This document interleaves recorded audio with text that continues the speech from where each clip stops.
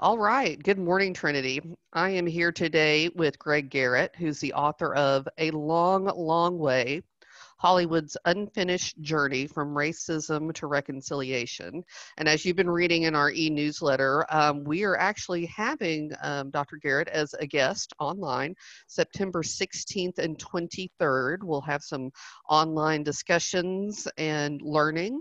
I will have some registration details for everybody very soon in this Friday's e-news. But in the meantime, we're going to have a little visit with Dr. Garrett, and thank you so much for being with us today. Oh, it's such a pleasure. Thank you so much for having me. Well, again, we are looking forward to these sessions. I know a lot of our folks have picked up the book and have read it. I know folks are in the process of reading it. Give us a little background, though. What was the main motivator? What's your inspiration? What drove you to write this book?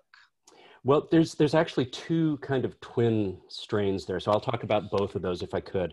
Absolutely. One is purely personal. I grew up in the Deep South, and although I've been at Baylor for 30 some years, and you know, Baylor actually is kind of a Southern institution. I started school in Atlanta and in Charlotte, right after schools had been desegregated. And so there was still like this incredible tension around race. And I remember thinking that some of my white teachers treated my Black classmates differently than they treated me. And so just in those early kind of stages of, you know, developing an understanding of fairness and unfairness, which you probably remember from kids and grandkids, those of you who are listening, that was one of my first actual memories. It's one of the things that has stuck with me longest. And so that has always been something that I cared deeply about, that prejudice and injustice were kind of baked in to people's personalities. And then ultimately I discovered sort of into our systems, our institutions like the church, other things like that. And so one of the things that I wanted to do in this book, sort of transferring over from personal to professional, is I wanted to find some ways that we could have good, hard conversations about race. Because we all know that we tend to kind of congregate with people who look like us and think like us and love like us. And, you know, it is harder and harder, it seems, for us to get out of our gated communities, whether it's political or cultural or religious. And so through a course of some public programs that I did in Episcopal churches in Delaware and at Washington National Cathedral, I began to understand what I've always known from my teaching, which is that story is the most profound way for us to get into hard conversations. And so I was having a conversation actually yesterday with Kelly Brown Douglas, the great African-American theologian who's the canon theologian at Washington National Cathedral. And we were talking about how important this work is even now, even though there are a lot of people who are ready to move forward and begin doing some work on reconciliation. So film is probably our most powerfully emotional way of telling stories because it communicates in so many different ways. And we'll talk more about this in our evenings together. But, you know, my own experience in teaching film and experiencing film is that it takes us to a place emotionally that we can't get to starting from our personal starting points. So it's like you can have a great conversation about racism in Gone with the Wind, but you probably can't have a great conversation about racism at your Thanksgiving table. Mm-hmm. So true. So true. Well, and the one thing that, you know, we've been struggling with here a lot is how to start those conversations, right? And how to make them productive. And so that is an excellent point, that this gives that common ground, right? That we have that shared experience of a film and that we can take it from that point and build off of it. Mm-hmm. And one of the things that the book does is it takes a look at 100 years of the treatment of race and prejudice in mainstream Hollywood films. So I start with Birth of a Nation from 1915, which is, you know, horrifying to most audiences in 2020. But the truth is that there are still a lot of white supremacist ideologies that we see reflected in that film, which were much more widely held in 1915, but they're still held by some people in 2020. You know, those people marching in Charlottesville a couple of years ago with their tiki torches are chanting things that could have come out of Birth of a Nation. And so one of the things that I wanted to do in the book is sort of show our slow progress, you know, one step forward, two steps back, as a nation, as we culturally and theologically tried to make some sense of this, you know, this deep embedded national sin. How do we deal with racism? Mhm. And so each of the films shows us a little bit of progress. And then I end with contemporary films like Get Out and Black Klansman and Moonlight,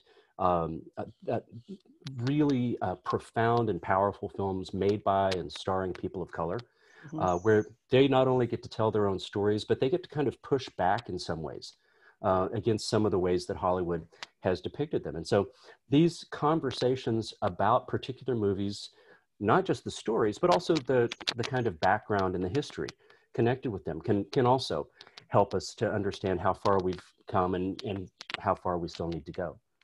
Well, and your book is unique in that, I mean, you are just taking head on how theology and cinema dovetail, or is it a dovetail, or are they sometimes in conflict? Talk about that a little bit, how you're addressing that and what you've written. I think the best way to think about this, and sometimes I get called a cultural theologian, Mhm. because what I'm trying to do is to take the way we make meaning in our culture, whether that's through literature or music or film, and also the way that we make meaning through our faith traditions. And you asked, like, the really pertinent part of the question is, are these parallel or do they interlace? Mhm. And the relationship can be very complicated. Um, and so one of the things that I tried to do in every chapter is to bring in the theological discussion about the films that are on offer. So, for example, our theological tradition pushes back very hard against Birth of a Nation. Because what Christian theology tells us is that we are all children of God, that in Christ there is no Jew or Gentile, no male or female, that we are all equal in the eyes of God. And so, theologically, Birth of a Nation advances this very powerful white racist mythology, and theology pushes back against it. And sometimes there is this intertwining. In the last chapter in the book where I talked about Get Out, the great horror, like social horror film by Jordan Peele, I bring in a lot of contemporary Black theology. And we were talking earlier about Kelly Brown Douglas, whose last book was inspired by Trayvon Martin's killing in Florida, and the violence done in lynching and in other ways to Black bodies over the last 400 years. And in that case, the film very clearly is talking about the same kinds of things that Black theologians are talking about. And what the theologians bring in for us is just the God dimension. Where is God in all of this suffering? And I remember Kelly talking about preaching the morning after Trayvon Martin's killer had been acquitted. And her church was in despair. And I remember that in her message, she said, as long as there is God, there's hope. And so, where can we bring meaning even out of some of the most troubling parts of our history? That's where we lean on the theology, because sometimes the story can only take us so far. Absolutely. And you mentioned Get Out now a couple of times as far as like a contemporary film. And that's one thing I wanted to ask you about because right now, so many of us are, we're stuck at home with our video streaming services. Yeah. Are there a few films, and, they don't necessarily have to be totally contemporary, but I mean, what should we be watching right now to try to broaden, our thinking and to get into this conversation? That is such a great question. I have two actual problematic things that I've been talking about a lot. The most streamed movie during the pandemic has been The Help. Mhm. And those of you that have seen it know that it's a very traditional sort of white person learns something about race by being around Black people kind of film. So it's very much in the mold of Driving Miss Daisy or Green Book. And it's a problem in some ways because it's a film that it's inhabited by a character that goes all the way back to Birth of a Nation. The maid or the mammy, what James Baldwin called the faithful retainer, whose only real purpose in the story is to educate the white person and ultimately maybe the white audience. And so one of the things that I always try and do is to remind people that even though these are stories that I like personally, because who doesn't want to see the world become a tiny bit less racist, Mhm. um, maybe we should lean away from movies like The Help and more into movies that teach us more about Black lives.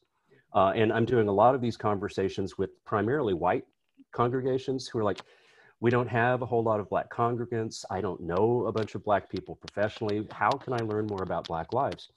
And so I think then if we start turning our attention to a film like Get Out or like Black Klansman, the films of Barry Jenkins, And then a film that I talk about in the book, Do the Right Thing, which is 31 years old and yet still as relevant today as the day it was made.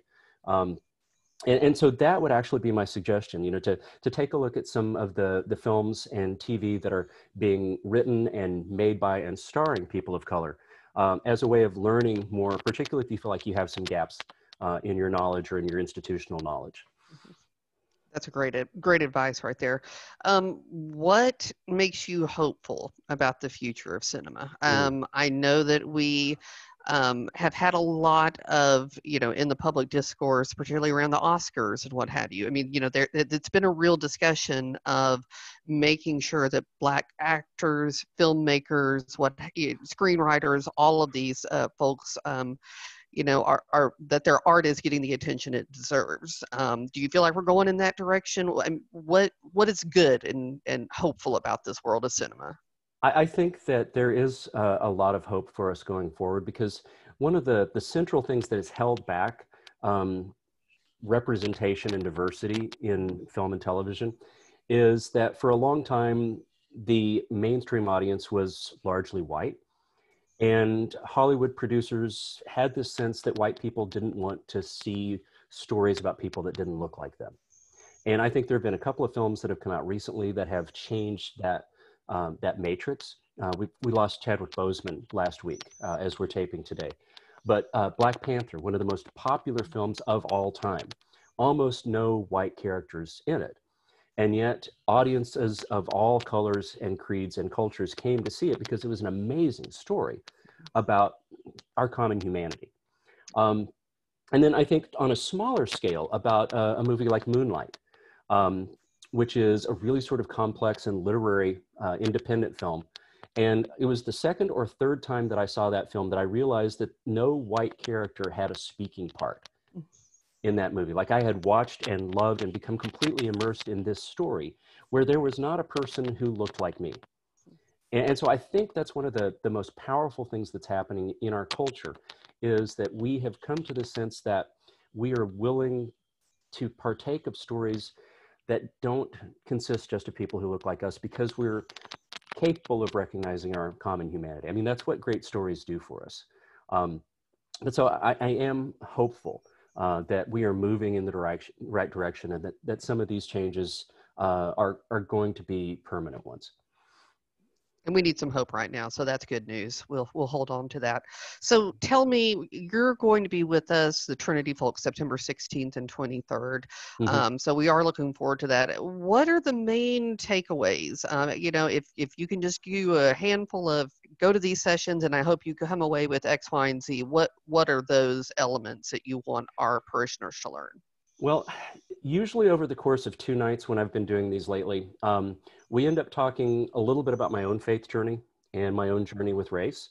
I am a white, middle-class, middle-aged guy, and so not necessarily your go-to expert for racism. And so, I talk a little bit about, my personal story and my being sort of rescued by a historically African-American Episcopal church. I mean, that's why I'm here. That's why I went to seminary.